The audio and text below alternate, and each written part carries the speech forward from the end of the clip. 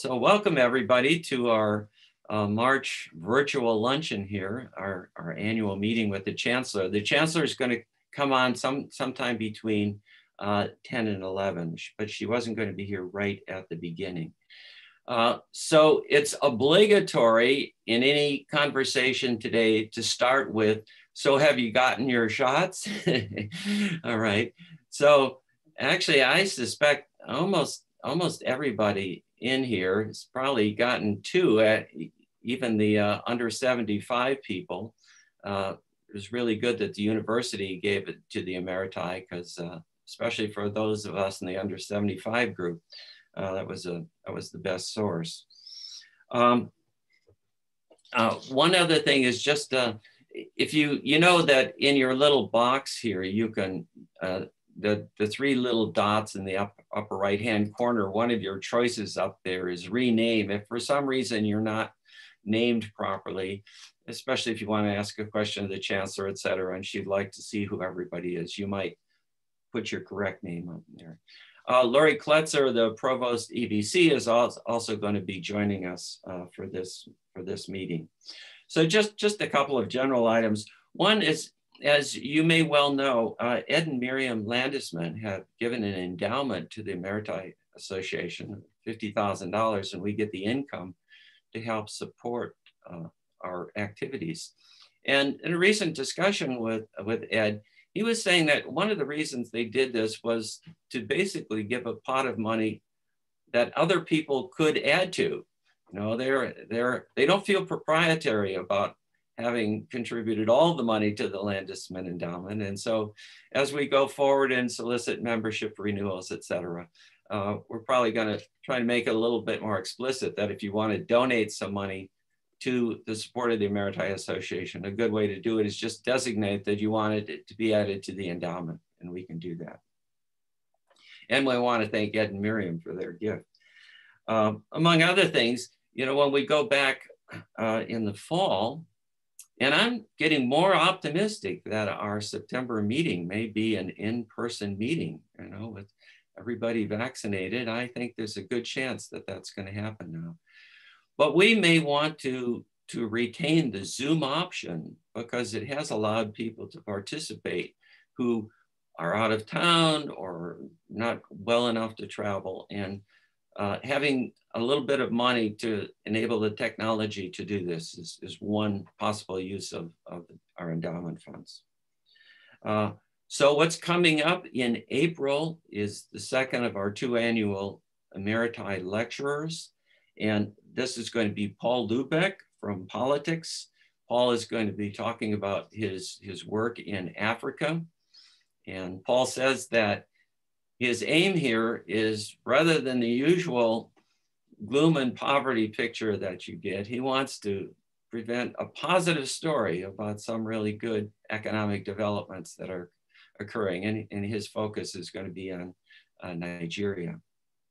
And then in May, we'll have our final luncheon of the year, virtual luncheon, still in Zoom, I'm sure. It'll be our annual business meeting, and professor from history, Greg O'Malley, will be our speaker. Okay, so I want to today announce the winners of the awards that we give each year. So I'm gonna just go in and put this up on the screen here. Go in my share, go into my desktop, open up this Word file here. So for this year, the Panunzio Award, this is a UC-wide award, and each campus is allowed to make one nomination. In recent years, they've been selecting 2 people. For the Panunzio Award this year, our nominee is Catherine Cooper from psychology. And what we're going to do today is I'm going to have each of these people just give a short, brief summary of what they're doing. So let me run through the list first, and then we'll have the presentations in this award. The Dickson Awards, which are reviewed by a committee from the Emeriti Association, and the handling and administration of the award is done by the Senate Committee on Emeriti Relations. So the awardees for this year are Dana Frank in history, Tom Pettigrew in psychology, and Kiran Yamashita in literature. And we're going to have each of them tell us a little bit about what they were doing. And let's get right into that. And so, Catherine, why don't you tell people? Catherine is our nominee for the Panunzio Award. She made an excellent package that we have sent on. So Catherine, unmute yourself and tell us about what you're working on. Thank you so much. And good morning, everyone. And it's a pleasure to be here today. Just very briefly, in '87, I came to UCSC as a professor of psychology and founding director of the doctoral program in developmental psychology, which focuses on cultural processes of human development. And I just want to say that it's launched generations of faculty who have diversified the professoriate in many other institutions and who work with low-income, ethnically diverse communities in US and internationally.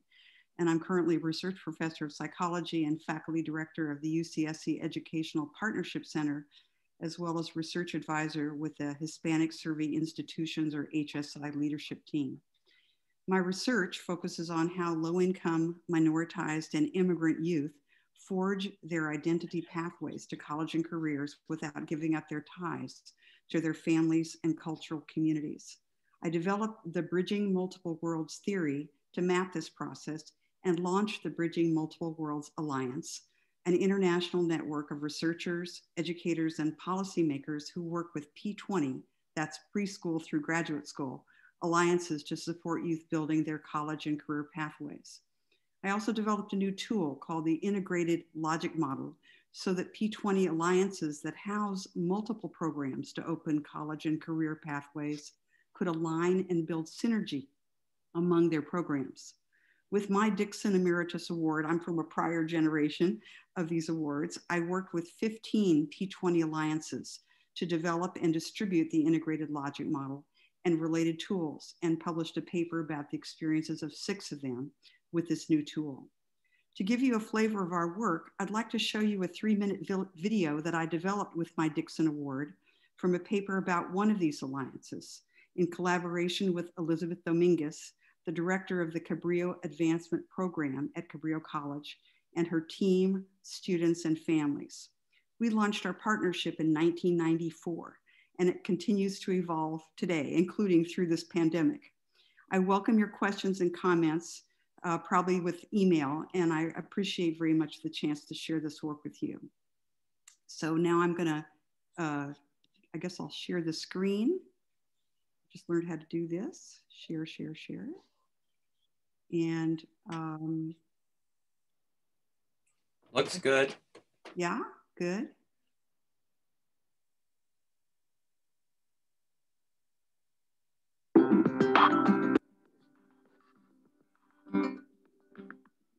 Many countries hold the ideal that all children have equal access to schooling and advance through individual merit. But in reality, as children from low-income, ethnic minority, or immigrant families face poverty, discrimination, and schools with scarce resources, they are less likely than middle-income students whose parents know about college pathways to make it from elementary school to college, a pattern called the academic pipeline problem. How can students beat these odds and navigate the academic pipeline to become the doctors, lawyers, and teachers of tomorrow? To answer this question, a research team looked at the pathways of children in the Cabrillo Advancement Program, or CAP, at Cabrillo College in Aptos, California. This program partners with the Bridging Multiple Worlds Alliance, which brings together scholars, educators, and policymakers with students, families, and schools to help students build pathways to higher education without losing ties to their families and cultures. The alliance draws its name from Bridging Multiple Worlds theory, which examines the pathways of culturally diverse students in relation to their demographics, aspirations, math and language skills, challenges and resources, and cultural partnerships as students forge college and career identities. The CAP program primarily serves low-income U.S. Mexican immigrant youth, providing everything from scholarships to an annual summer institute to build knowledge about college and career options, taught by program graduates and university and community partners. The program also collects data to follow the students' pathways. From 6 longitudinal studies of these data, the researchers gained insights into students' aspirations and challenges, as well as their access to college-going resources. The studies, which span from childhood to early adulthood, revealed 2 major themes. First, students maintained agency in navigating ever-changing experiences that tested their social capital, sense of alienation, and feelings of belonging. As 12-year-olds, they showed initiative by applying for the program. As 15-year-olds, they ignored peer pressure to ditch. As 18-year-olds, they pursued scholarships, refusing to let financial worries hold back their dreams. And as 21-year-olds, they chased second chances when needed, taking entry-level jobs and mastering new academic skills. Through these years, their families were their greatest resource. Second, many graduates gave back to their communities. They became cultural brokers, guiding family and friends to college, and institutional agents, working as teachers and school counselors. In this way, they helped transform academic pipelines for the next generation. By showing how students navigate challenges and resources across cultural worlds along their pathways, these studies reveal important guiding principles to help open academic pipelines in multicultural nations. Okay. All right, well, thank you very much, Catherine. Okay. All right, Dana, you're next. I thought I was last. Hi. You're right. I had it, Karen. I'll stick to my, yeah, Karen, you were going to go next. Yes. Yeah. You're right. All right. Thank you. I'm really honored to receive this award. I just recently retired and I'm very busy, and this will really help me out. It's a great boost to my work. I'm just going to read from the proposal a couple of paragraphs because it's the most succinct way to talk about it, because it's pretty complicated. At the outset of World War II, President Franklin Delano Roosevelt signed on February 19th, 1942, the Executive Order 9066, which authorized the removal, incarceration of all Japanese Americans on the West Coast. 120,000 Japanese Americans were removed from designated military areas to inland camps. In the next year, the War Relocation Authority had the task of determining the loyalty of their inmates in order to release them for productive, normalized lives outside of camp. Those who had offers for jobs and education outside, and those who would enlist or enter the draft for military service. The loyalty questionnaire was distributed to assess loyalty. While many of the questions seemed innocuous or about contact with Japan and its traditions, 2 questions in particular, question 27 and question 28, about the willingness to serve in the US military and forswearing any allegiance to the Japanese emperor, were confusing and divisive within the incarcerated communities. The answering of these 2 questions, yes, yes, or no, no, created rifts within families and friends, with hostile and traumatic divisions that resonate to this day. This project will research and extract archival documents to track the origins of this questionnaire and these 2 particular questions. So the name of in fact, I didn't tell you the title, it's called The Japanese Incarceration and the Origins of the Loyalty Questionnaire. So why am I doing this? Because I'm a writer and I do creative work, and I've known from my novels. So I'm interested in the cultural nuances and sociological and anthropological studies that accompany these questions. In my previous work, in particular, Letters to Memory, I explore the question of loyalty in my own family.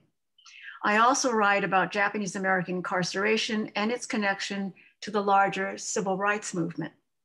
I believe there are also close connections to Native American histories, land appropriation, and military occupation, as the internment camps were built over ancient indigenous, however assumed, empty sites.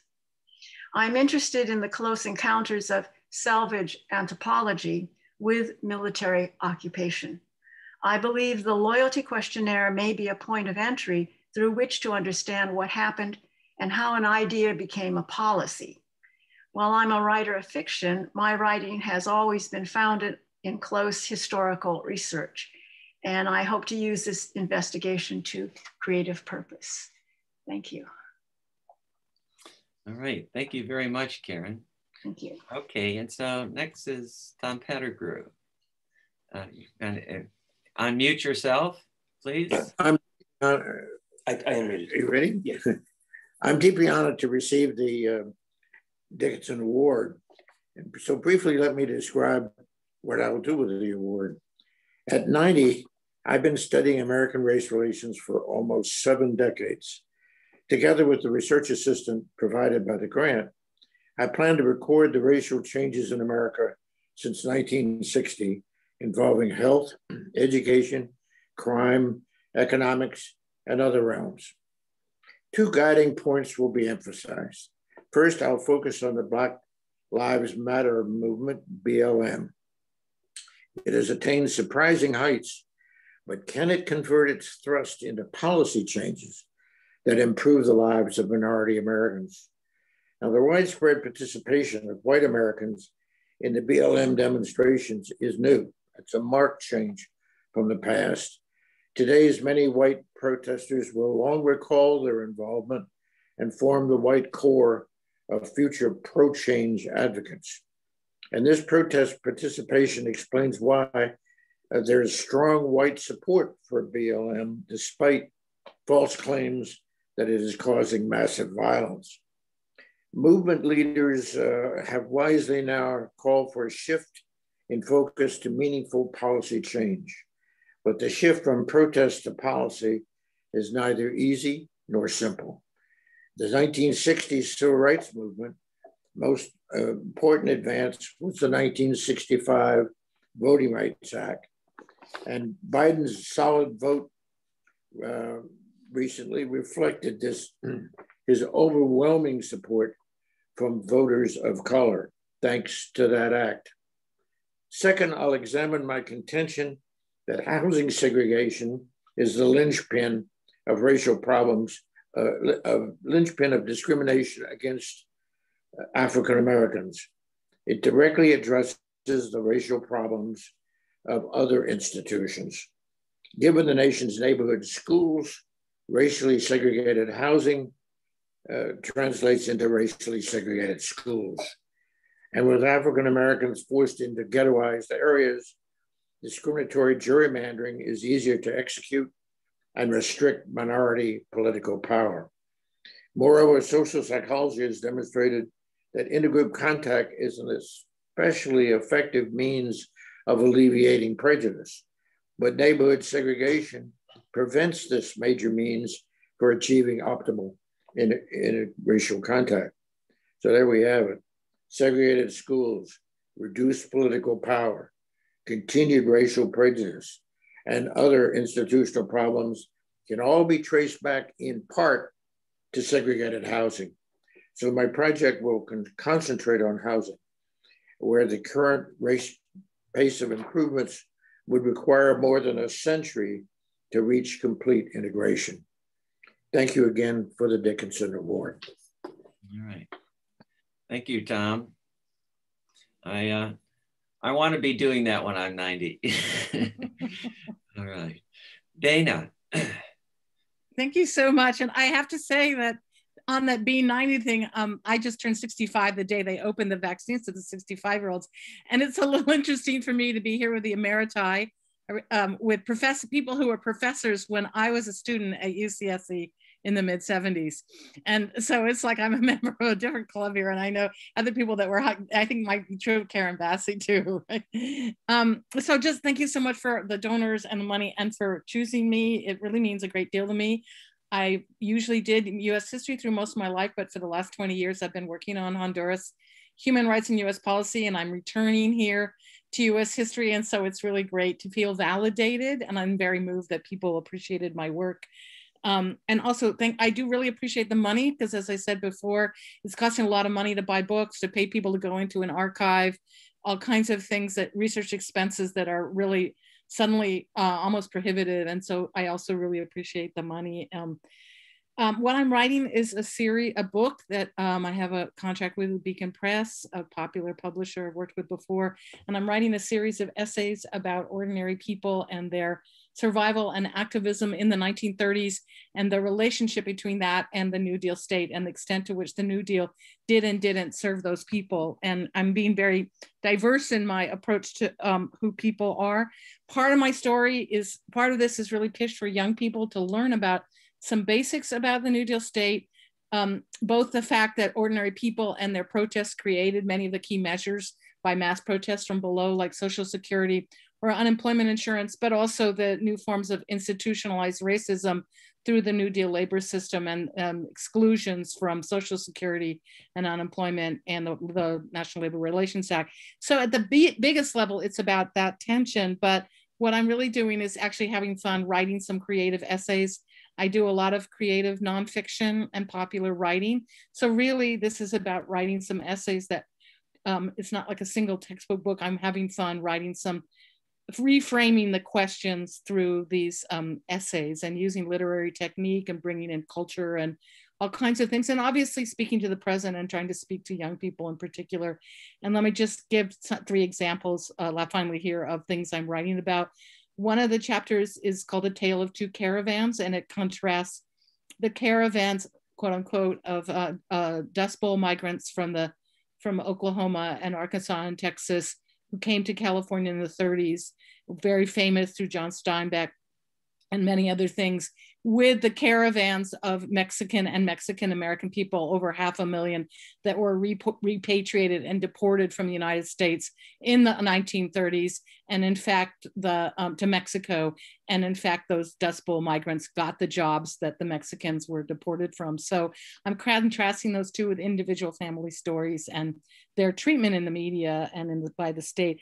A second one that I'm working on right now is about I'm interested in the labor movement and the Wagner Act and the labor systems of the 30s and who they did and didn't serve. And I'm writing about a sit-down strike in Chicago in 1937 by 7 African-American women who worked as wet nurses selling their breast milk to the Chicago Board of Health and went on a sit-down strike to get their wages up. So it's an unbelievable story, a great privilege to be learning about and tracking these women and their workplace experience and where did they, who were they and why did they do what they did?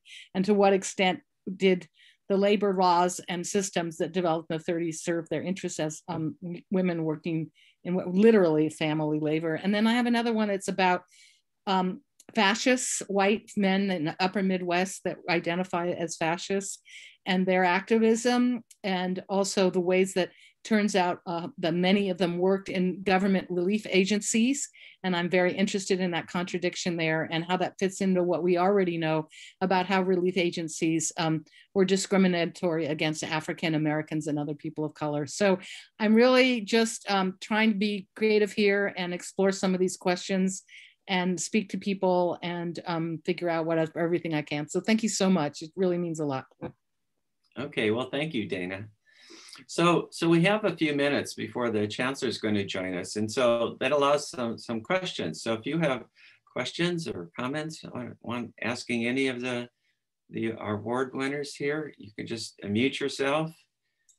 Anybody have anything they want to ask about this? Yeah, Dana, do you have archives you're working with, or where are you getting the material from? I know that you're, it's well, for the caravans, there's a lot of oral histories that are in our archives. I haven't tried to get those yet, but there are a lot of both of those stories, both the Mexican and Mexican Americans and the Dust Bowl migrants. There are a lot of interviews with people. For the wet nurses, I'm using the African American press and they were actually in the press a lot, and the census, which you can get online, and a lot of secondary stuff. The fascists, that is in the FBI records that are available, that's been digitized, but there's still a lot of stuff I can't get access to because of lockdowns. Thanks.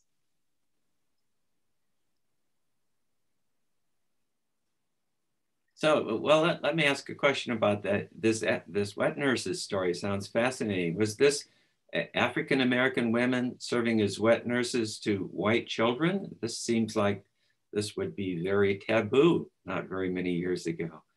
Actually, it has a very long tradition under slavery.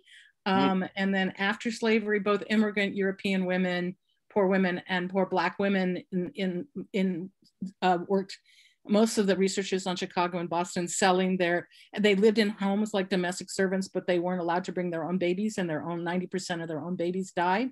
And then it transferred to a system of them expelling their breast milk through milk stations, quote unquote, in Chicago and Boston.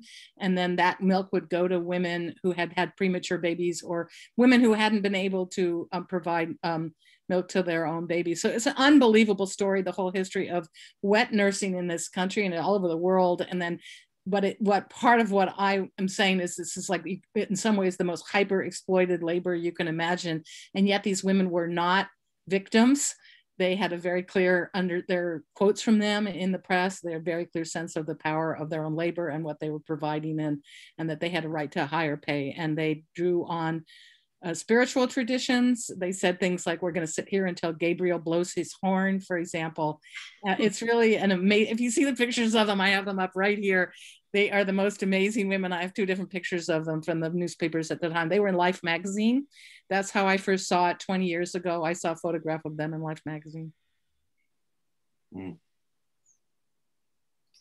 Okay, other questions?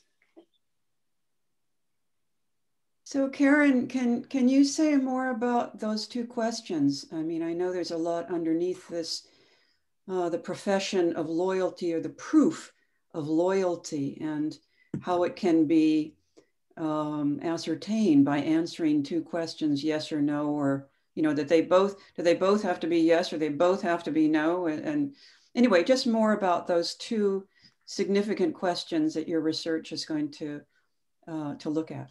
Right. Yeah, they were critical questions, and they really confused the communities. For instance, the one question was about military service. And of course, when you're incarcerated, you wonder, are you going to let my family free? Are we going to, what does this mean?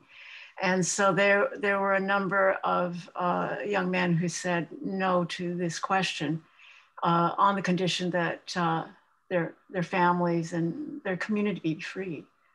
And so they were draft resistors in that sense, and they were sent to prison for this. Or they became angry and they renounced their citizenship and went to a place called Tule Lake in Northern California, which was a segregation center, and their families included. And then the second question was about renouncing any affinity to the Japanese state through the emperor. And their parents, the first generation, were not allowed to become citizens. So this was a very difficult question, because if they renounced loyalty to the emperor, that meant that they would be stateless. And so again, this caused great consternation and confusion. What happened in this is that folks who said yes, and you know, based on that, the 442nd and the 101 were sent to Europe. There was a segregated unit of military registered, you know, who registered for the army, and they fought in Europe. And when they returned, of course, they had felt great hostility to those who did not sign up to serve. And, but of course, both sides had their reasons for what they did. But those things were a silent,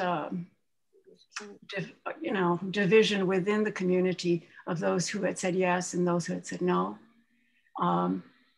And we see how that's played out. And so then over the years, and most of my parents' generation have now passed. And, but I know that they were at odds with each other. It separated families. It was a very disturbing and divisive relationship that people had within the community, although it was always hidden. It's hidden. And it came out during redress. Yeah. Well, thank you very, very much, Karen. So I see that the Chancellor has arrived. Good morning, Cindy. Good morning. Okay, well, let me just give a very brief introduction here. I was thinking this morning that, you know, shortly you arrived and then in January came to visit our Emeriti lunch, and I think that was the last one we had in person. Yeah. Then you were scheduled to talk to us in March, and that was right on top of the shutdown day, I think. You know, we shut down on St. Patrick's Day. And I think, you know, the time passing has been so bizarre that it's hard to believe that you're almost 2 years into the job here, and what a strange, peculiar time it has been. So thank you for surviving all of this. And thank you for coming and talking to us today. So with that, you know, we're a pretty informal group here, but I see, are you there in the Chancellor's office?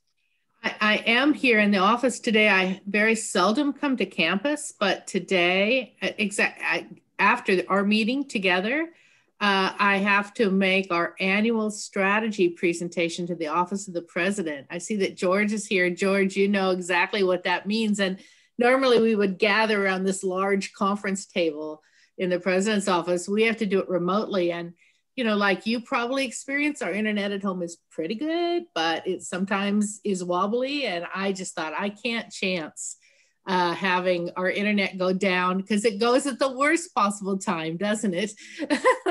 So I'm in the office today, and it's really a pleasure to be on campus. In fact, Barry, you know, I arrived July 1st, 2019, and so I have now passed the halfway mark of spending more of my time at home in the attic office than on campus. It's crazy. But with vaccines becoming more available, we're really excited, you know, about the future. And I hope you are too.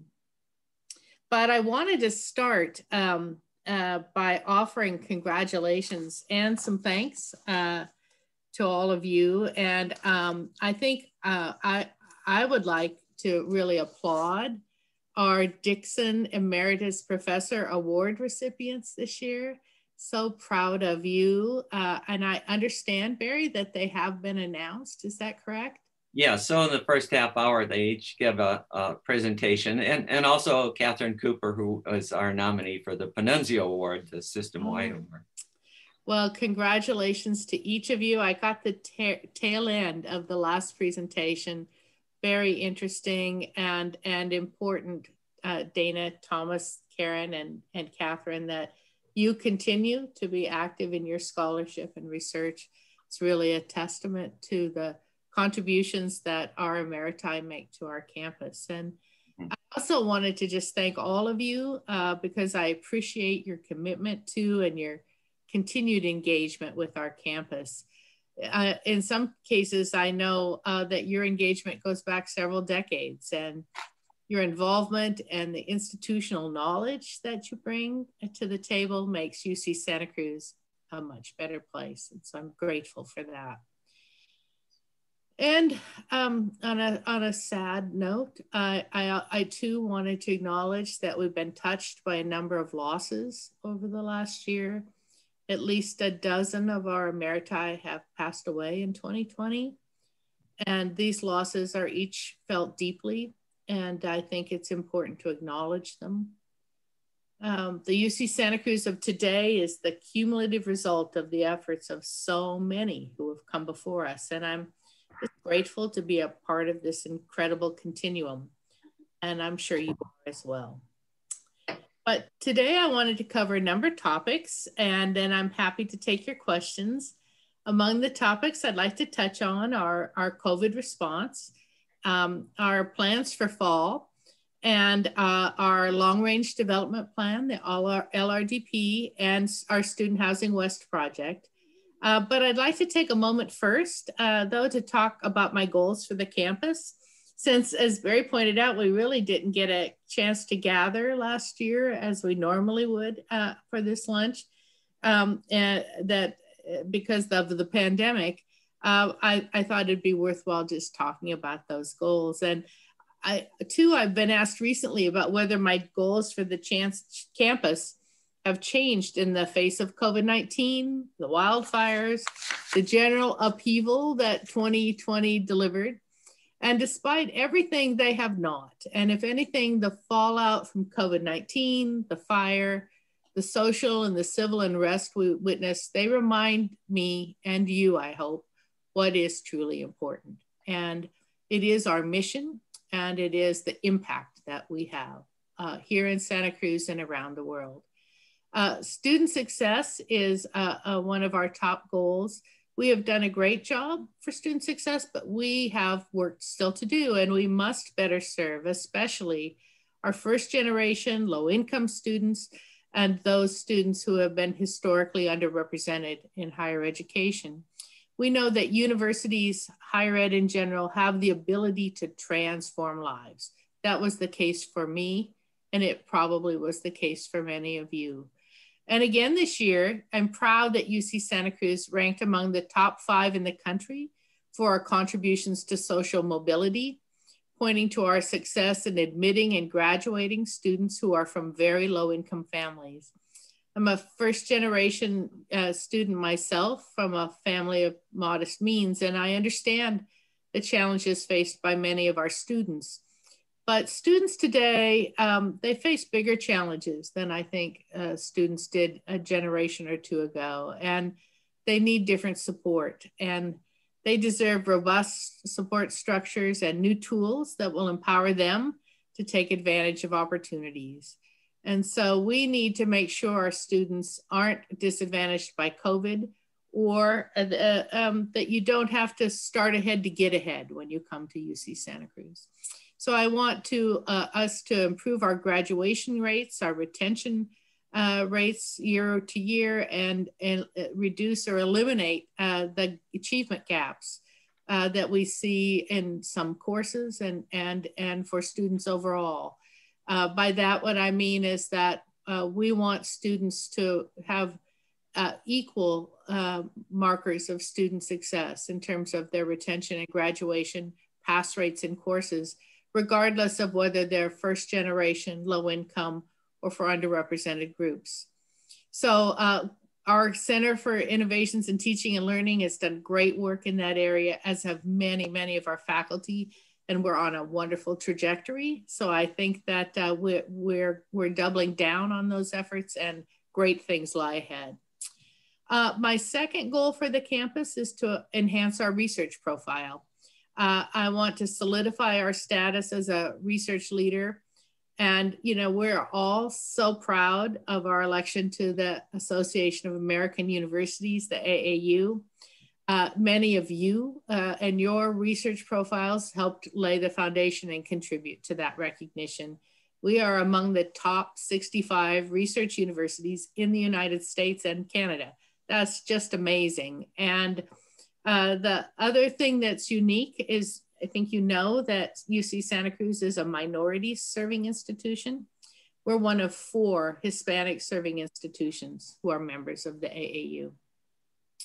We were also selected last spring to join the Association of Pacific Rim Universities, which helps us advance our research profile on the global scale. We have our first Nobel laureate on campus, Carol Greider, who joined our Department of Molecular, Cellular, and Developmental Biology. She's moved her lab largely, a few things yet to arrive, is teaching and mentoring students. And she, as you may know, received the 2009 Nobel Prize in Medicine or Physiology for her pioneering work on telomeres. You may not know that since her arrival at UC Santa Cruz, she was elected to the National Academy of Inventors. So yet another landmark achievement for us. And very recently, we have our first Rhodes Scholar, Garima Desai. And she was one of 32 top scholars from around the US selected to have her expenses paid to attend graduate school in Oxford. There were more than 2,000 applicants. And so her selection as a Rhodes Scholar is really a landmark achievement. As part of increasing our research profile, we should also acknowledge the importance that graduate students have in research and in the life of the campus. So I talked earlier about undergraduate student success. We have to also be focused on graduate student success and professional development, and are planning now to think about graduate program growth and what that means in the sort of post-COVID experience. So another important aspect of research, our research profile, along with increased funding. We achieved again this year a record in terms of new grants and contracts, new research expenditures.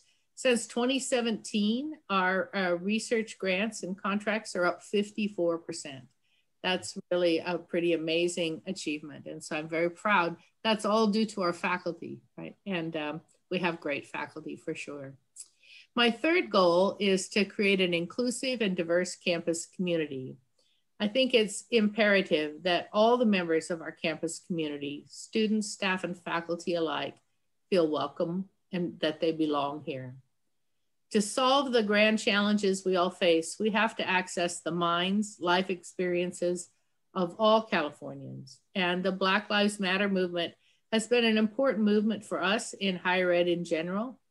Our university struggles with and works within the same context of white supremacist structures and conditions that make life more dangerous, precarious for people of color. And we are working as a university to translate our ideals, our values into action and sustainable change. That transformation takes work, and we're still engaged in that work, but we have many wonderful partners on the campus who are really leading the way in this effort. Finally, my goal is that we improve the overall efficiency and effectiveness of the campus. We have a small budget. We have to make every dollar count. We have to have processes and procedures that are efficient and effective. But after the last year, I'm adding adaptability and resilience to that set of goals. Our campus and our people have just done remarkable work in the face of the upheaval of the last year. I think we saw that most profoundly with the evacuation and then repopulation of the campus due to the CZU fire, which may have affected many of you, but also in our COVID response. And I want to make sure that our organizational structure and processes for the campus reflect the resilience we know we'll need for the future. More than anything, I think COVID has shaped the past year for each of us. That's true in our personal lives as well as in our campus life. And our campus community looks different now than it did a year ago.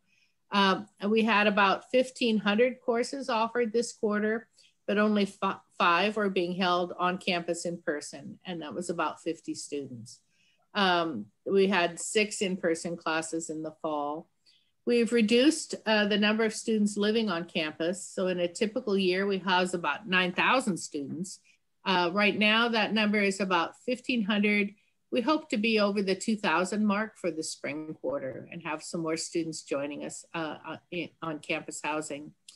Our faculty and instructors are really heroes. They've been working since the shutdown to update and upgrade courses. That's a never-ending process, really, especially in this remote environment. The Center for Innovations in Teaching and Learning, CITL, really led that effort to make remote instruction effective, engaging, and interactive. And we're also being innovative in our efforts to provide support for students in other ways, remote and online tutoring, advising, counseling, internships, student clubs, and more. The things are starting now to become a little bit more in person, and that's going to be not a light switch, but a dimmer switch that will raise very, very slowly. Yesterday, we authorized our spring sports teams, which include volleyball, track and field, and golf, to actually compete. So that's a real landmark for those teams. they'll be doing it with all the COVID precautions and hopefully staying safe. With the prospect of vaccines for everyone who wishes to have one, the system announced in January that instruction will be mostly in person in the fall. We're still trying to figure out what fall of 2021 will look like. It won't look like fall 2020, I think, and it probably though won't look exactly like the pre-pandemic fall of 2019, but something in between. And we had, in May of last year, created 2 task forces, one led by Lori Klutzer, our campus provost DVC, on academic recovery and resilience, and the other on organizational and employee recovery and resilience, and that's led by Sarah Latham. The purpose of those task forces then was to help us manage this shift to remote instruction. But now those task forces, which comprise about 15 subcommittees and over 200 members, are hard at work planning scenarios for what our return in fall 2021 will look like. This is tricky because students have to soon enroll for fall 2020, and we may not fully know what the state and county or even CDC guidelines will look like, but we are planning to have more in-person instruction and in-person engagement, more population of our housing, and still some pathways for students who might not be able to be vaccinated or would like to continue remotely for another quarter. All of this success at our campus over the past year has been possible because of the efforts of our faculty and staff who came together to create the molecular diagnostics testing lab. COVID testing continues to be important, even as we're getting increasing numbers of students and faculty and staff, I hope, all vaccinated. So far, those of us who are involved in the educational operation of the university, faculty and staff, are able to get vaccinated through the state. Education, higher education is included in that priority list. Students are not yet eligible for large-scale vaccination, but I'm counting that that will change by fall. We continue to test all students living on campus, but of course, anyone who has symptoms gets tested at the health service. Right now, that's really not anybody, but we're doing asymptomatic testing of students twice a week if that's required if they live on campus or come to campus for research or other things, and offer that testing also for our staff and for our students living in the community. This week, I will share with you, was a landmark week. After some periods in December, late December, early January, where we were seeing pretty high numbers of students being positive, high populations in our quarantine and isolation space. The number of students testing positive in the last week was a big fat 0. And so that was just really a real lift to all of us. And I think a good sign for the future. So as we now are thinking about the future, we do have to keep paying attention to COVID testing. We worry about those variants that you hear about in the news.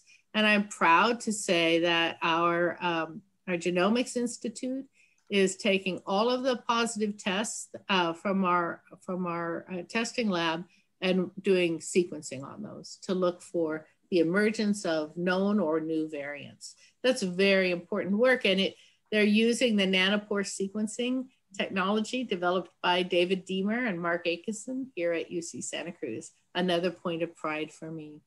And so as we think about the future, that's a really, an exciting trajectory, I think, for our testing facility. But you may know that we're not just doing testing for our campus. We've, from the beginning, had the plan of helping the community with that testing. And so we've done about 60,000 tests since the lab was started for our campus community. And we've done another 22,000 tests for our community partners. And that work has been done with the Santa Cruz Community Foundation, to whom we're really grateful. And we're providing those tests for Salud per la Gente in Watsonville and to the Santa Cruz Community Health Clinics. And they are then able to give tests to the area's most vulnerable individuals.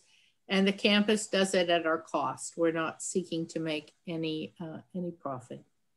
You may know that we have begun administering COVID vaccines here on campus. That was at first done with vaccines that we got through the UC Health system.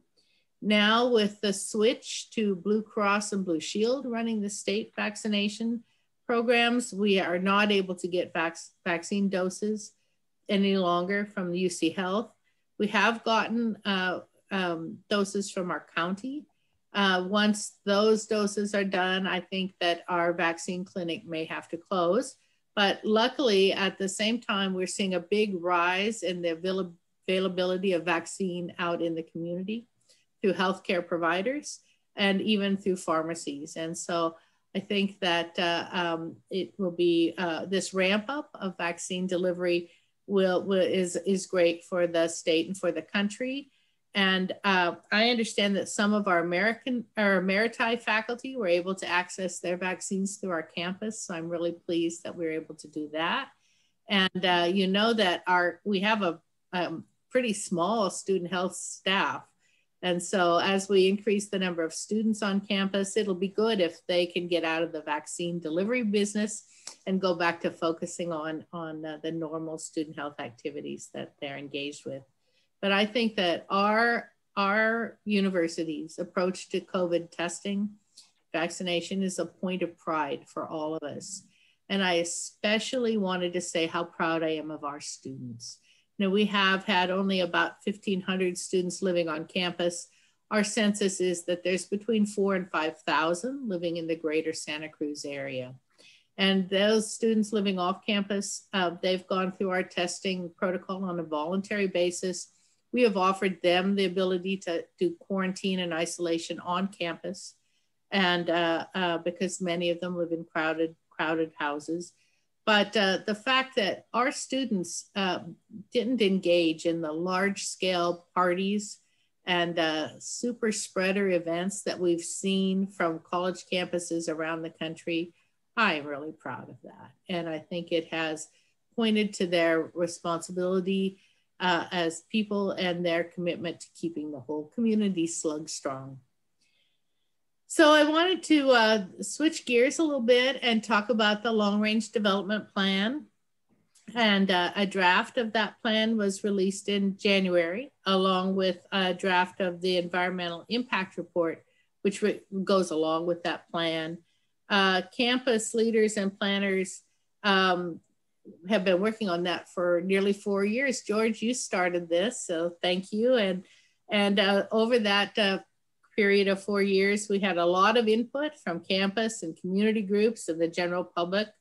The input period for that, comment period for that plan is now closed. It closed on Monday, but we'll be going through all the comments that we received and incorporating those into the plan.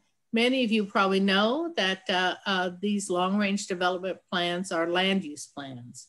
They stretch out in really broad strokes what our main campus might look like 2 decades from now.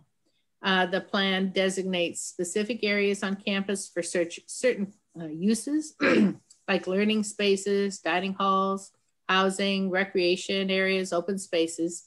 And it also gives us a chance to really imagine what the future might look like.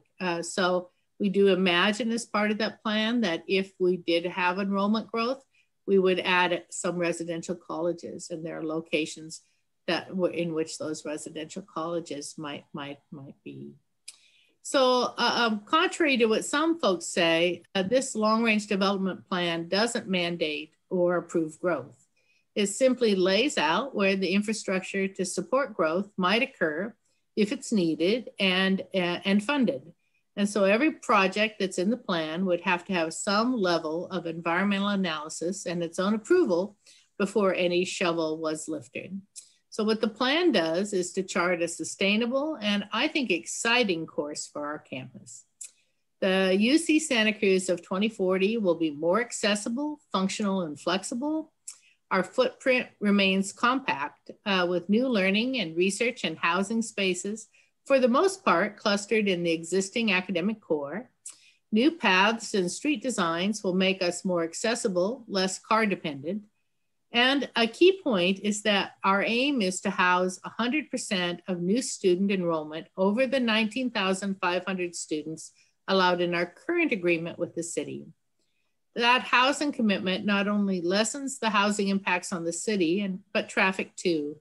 And the plan also calls for additional employee housing.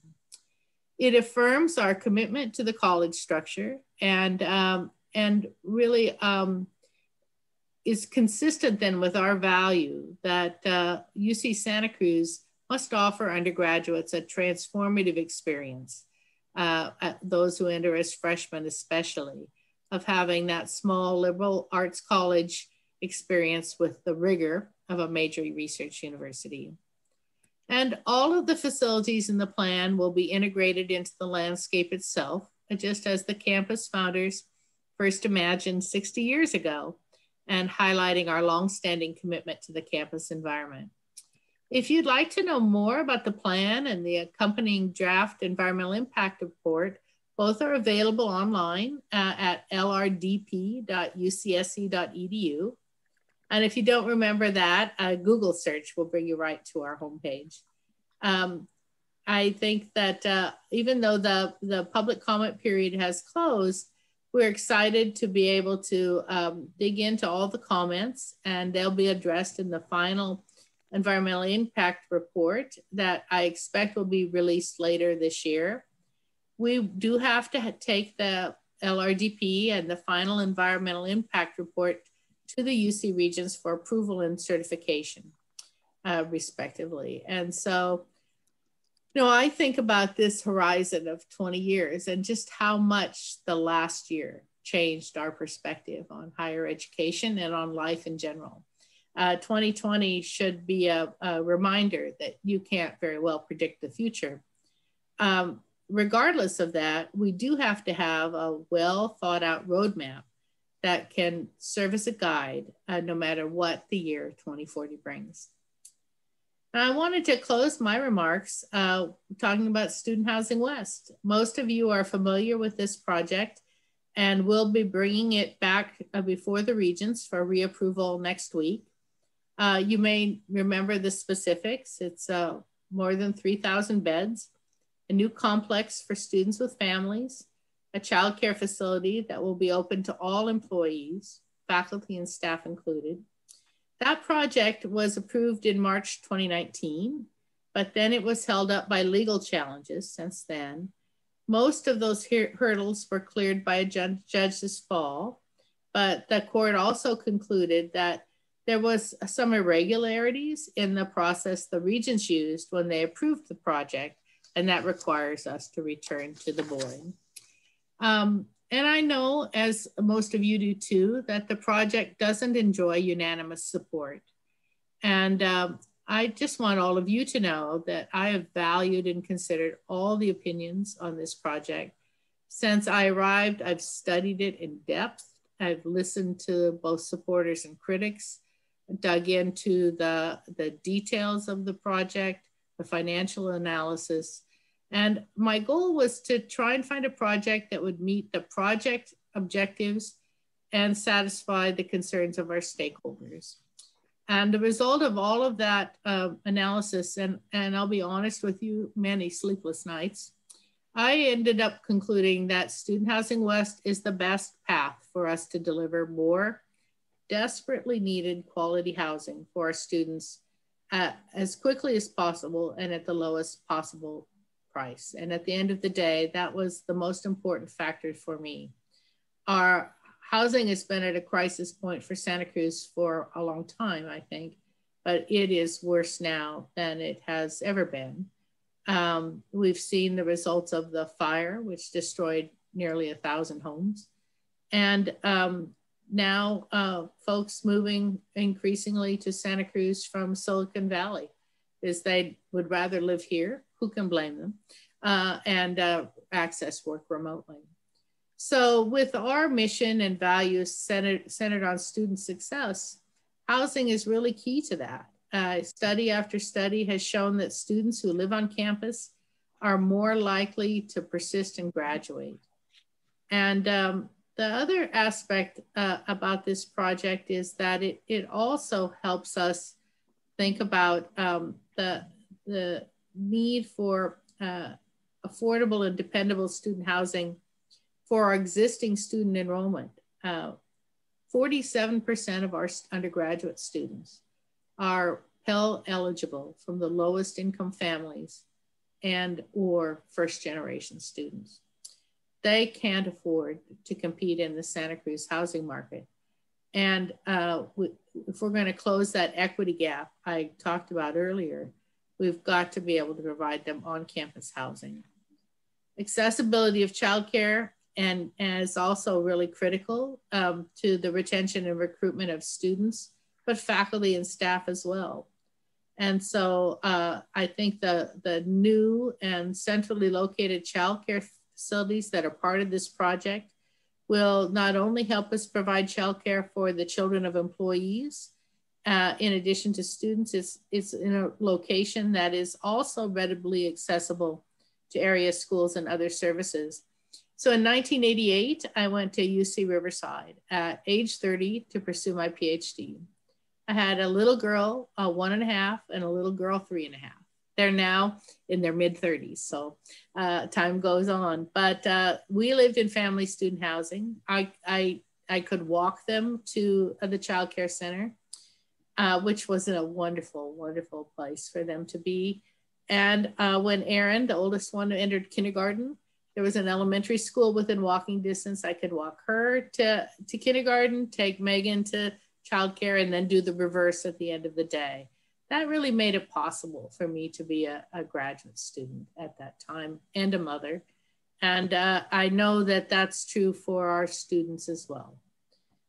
Faculty and staff share those same needs. There are other benefits too to this project. It will reduce the housing pressure in Santa Cruz County. And once it's complete, about 2,000 of our current students would no longer be seeking out campus housing off or seeking housing off campus in the community. That helps sustainability. The project also includes an innovative recycled water system that will collect and treat and reuse wastewater generated from development on campus. And that recycled water will be used to supply non-potable water uses, helping us achieve the project's net zero water goal. We already know that housing students on campus is more efficient water-wise because of the practices we have on campus. And in fact, although the campus has grown in terms of its student enrollment over the last 25 years, we're using less water than we did then. So I hope that you'll ultimately agree with me about this project, but I'm a realist and I know that we may have to agree to disagree on this one. But I hope that we can find to our mutual respect and our common interest in doing what's best for our campus and especially our students. So with that, I'm glad to take your questions or comments.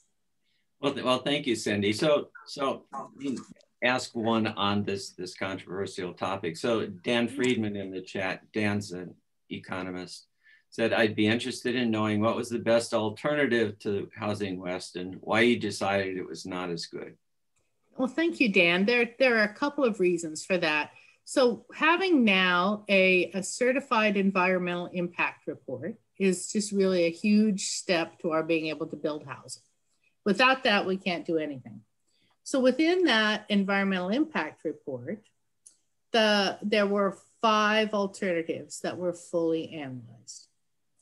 Each of those alternatives is more expensive than the approved project. That's important, not because the campus is cheap, although I am cheap, I have to be honest. It's important because all the costs of housing, on-campus housing, are passed along to our students. So affordable student is really critical to be providing that access to the students that we need to serve the people of California. The other aspect that I struggled over was that all of the alternatives have as their premise and in their analysis that the family students would be displaced from their current houses up at the top of the hill into the community. Now, George, in 2019, you might have had some qualms about that, but right now, I don't see how we could do that. I don't know where in the world they could go. Housing is at such a crisis, and those family students are our most vulnerable students among them. And so those two things together really were important to me. And with the approved project, we build the family student housing first, and then that avoids that problem. Okay, so Linda Berman Hall. Hi, and thanks for coming. I wanted to ask the Chancellor if in the plans for fall, you have been able to consider the resumption of public events in our large spaces that normally would host public events, concerts, major lectures, and so on. Is it possible to require the vaccine cards like I've received of people who want to attend, or have you decided to do this? And if so, how to do it for fall? Yes, thank you. We don't yet know what we're able to do. I'm hoping that even those kinds of vaccine cards might not be necessary. I think we'll be wearing masks, but those we will be subject to state and county guidelines. And so it's not always a matter of what we wish to do, but what we are able to do. I think though we can think about now, you know, baseball is going to be open and at a reduced amount, that I'm really hopeful that by fall we can have large, even indoor events, but we don't yet know what we'll be allowed to do. Outdoors, it seems like that would be easier, but many of those kinds of events like we'd like to hold don't exactly fit well into an outdoor venue. But exactly. Think about that. I'm specifically asking about indoor events, and I guess some of those spaces will have the ability to live cast for those who wouldn't want to come out or maybe live more distantly. But hopefully you will be able to attend to deciding about this so that proper plans can be made. Yes, I hope so too. You know, it's a dynamic time. That there are changes every day in what seems like we're allowed to do in the way that people are thinking. And I think that, you know, now it's March. I'm hopeful by the beginning of summer, we'll have a lot more guidance and experience on those things. And so, you know, as soon as we're able to make decisions, we will share those with folks. Right now, our most critical issue is that we are focused on thinking about instruction for fall, because the students, ongoing students will be registering in May, I think. So that's where our priority right now is. As part of that planning, we're thinking about how do you populate lecture halls? Do we have large lectures? Do you populate classrooms at 50%, or can we be more like normal? I think we don't have answers to those questions yet either. But I think we'll get to information from the community. You know, once plays on Broadway open, once symphony halls can be reconstituted, all of those things that we all miss so deeply, that that will give us guidelines too about what we're able to do among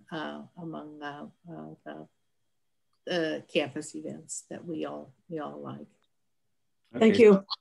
So Virginia Jansen, and Virginia, you need to unmute yourself. I just did. Okay. Okay. Good morning, Cindy.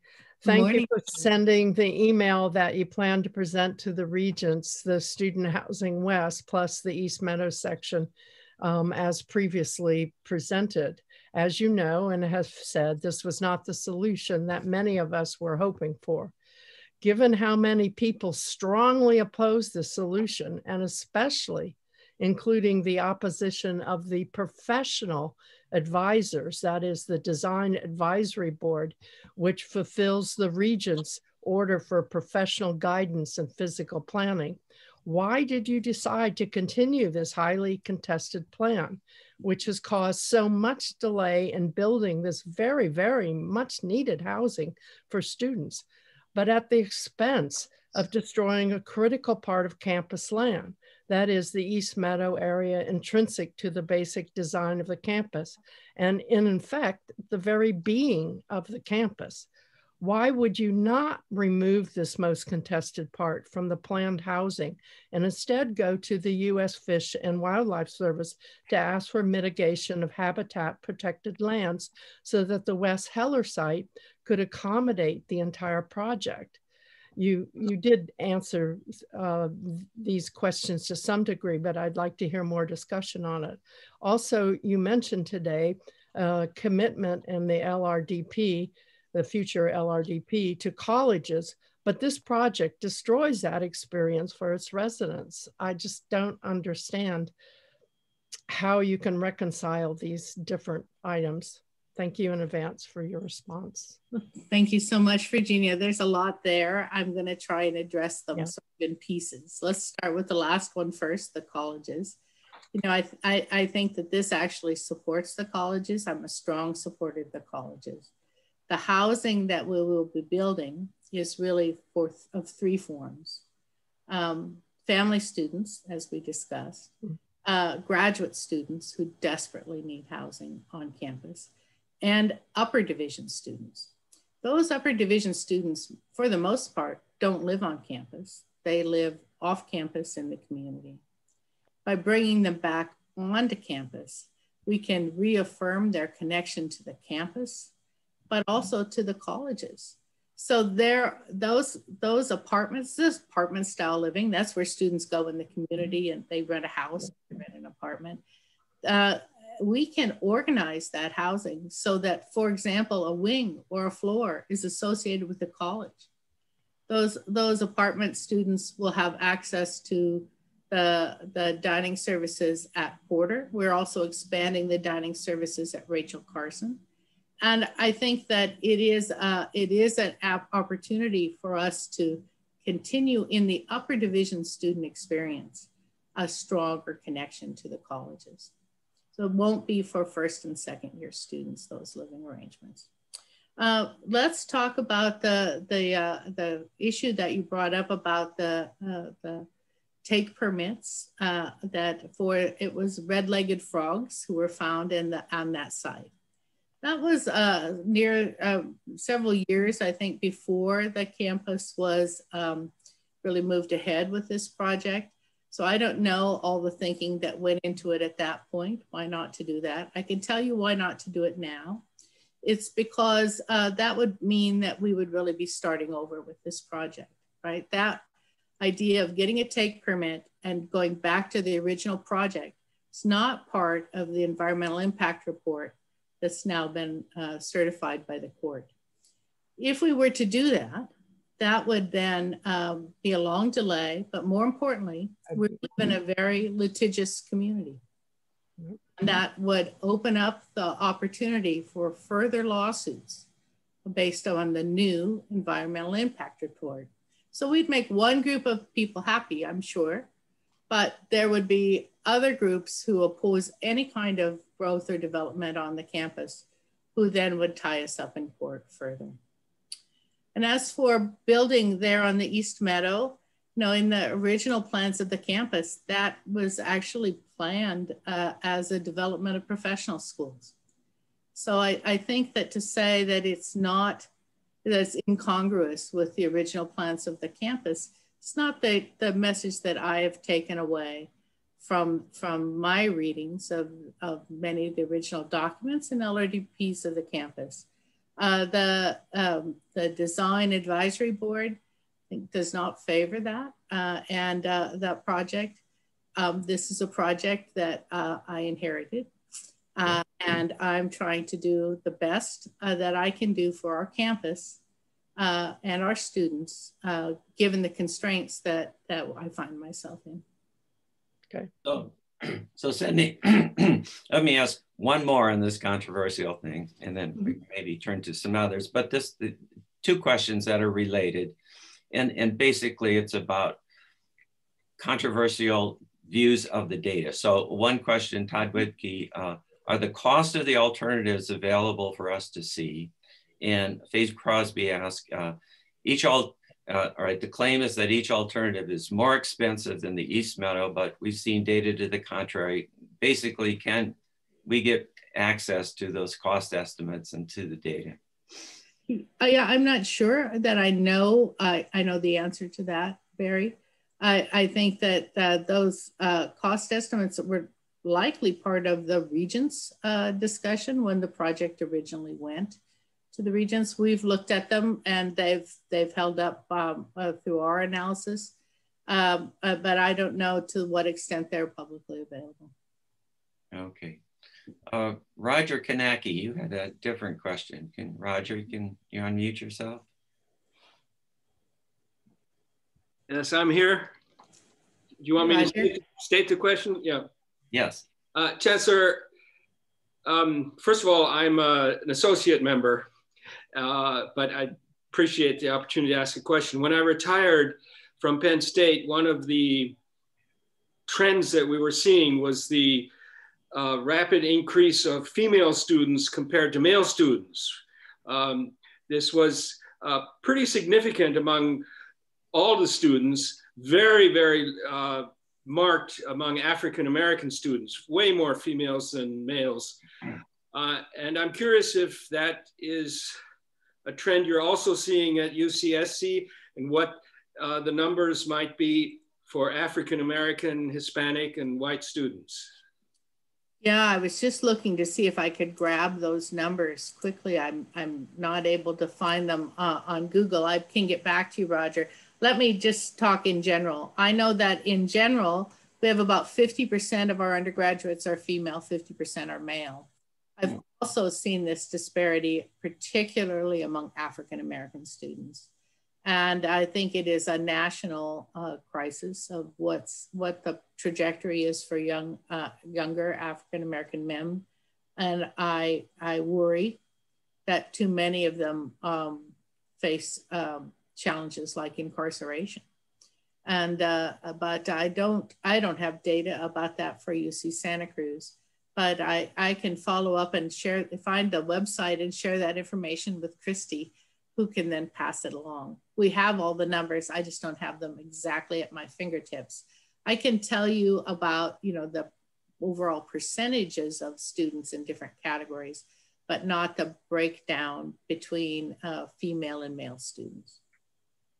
Okay. Thank you. I have one question myself relating to the whole COVID shutdown. So as we all know, for many years, the economists have been telling the universities that they have to save money by using online education. It's a cheaper way to reach a lot of students. So we have been forced to have this massive experiment. And part of the serious aspect of my question is, are we really data mining this? I mean, this should really be a real way to tell whether this kind of remote learning works. What are we finding out? Yeah, so I can point you to CITL's website, Keep on Teaching, if you really want to dive into this. And they have done remarkable work. I would first say that for a university like UC Santa Cruz, online education is not less expensive because we're not wanting to provide education that isn't engaging, involving interactions between faculty and students, TAs and students. And so the push to online education, in my view, is not about trying to do something less expensive. It's about trying to improve access.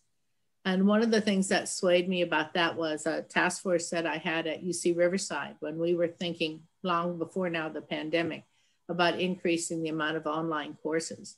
And that is that the most common student pursuing an online degree, the most common demographic, is a woman in her 30s with small children at home. That really resonated with me because of my own personal experience. And too often those types of students fall, I would say, prey in some ways to for-profit universities. So what we're thinking about at UC Santa Cruz is how do you have a mix of online and in-person experiences that give students pathways that, that accommodate their life realities, that help them explore new areas and help them make progress towards their degree and student success. What students in general will tell you when you survey them is that even before the pandemic, they would like to have one course a quarter, sort of on average, online. And sometimes it's not in their major, but it gives them this added flexibility for their work, for their family responsibilities, also sometimes to be engaged in activities like sports and student research. We're thinking about that now for the future, how to be more nimble and more accessible to students.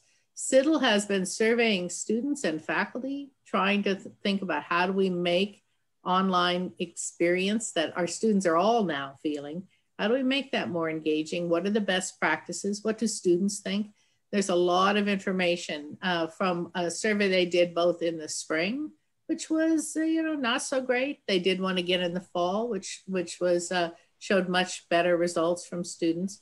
And so the other thing I'm thinking about for the future is that we're going to now have university students and entering Frosh who experienced in high school online and remote education. What will they find desirable? I don't think that a residential university experience is going to be undesirable to many, many students. But is it going to look like the experience I had 4 years on the campus? Or will more students be wanting to come, maybe have their freshman experience, do a year abroad or an internship, maybe mission work or volunteer work? While they're doing that, being able to have the access to online courses so they continue making progress towards their degree. I think it's a really dynamic situation, and we're going to have to be nimble and flexible as we plan for the future. Okay. I don't think for us, Mary, it's going to save us money. Yeah. Okay. Thank you. A question from Mal Smith related to the cost of student housing. I mean, housing in town is terrible, but student housing is pretty expensive too. So, I mean, Al's specific question is, the newspaper is stating a number about $1,600 a month. This seems high compared to the city. Are these numbers correct? Can campus housing be below the market in the town? Do some students get their housing paid, at least in part? Yeah, there are some ways that happens. If you're an RA, for example, you have free housing. But also, financial aid for many of our students pays the housing. Our housing actually, it depends. It's like you have to be careful how you compare it. So our housing includes all utilities, right? It includes internet, includes a lot of support services that students pay for when they're out in the community.